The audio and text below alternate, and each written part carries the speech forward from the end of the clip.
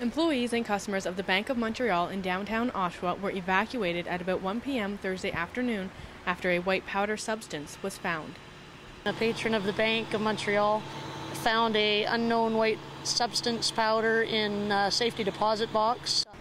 Some bystanders were concerned that either employees or customers had become ill from the substance. However, police were adamant there is no cause for concern at this point.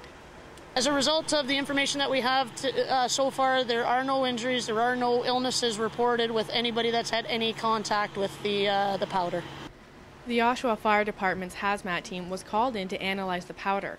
At this time, it is unclear what the substance is. In Oshawa, Mandi Hargrave reporting.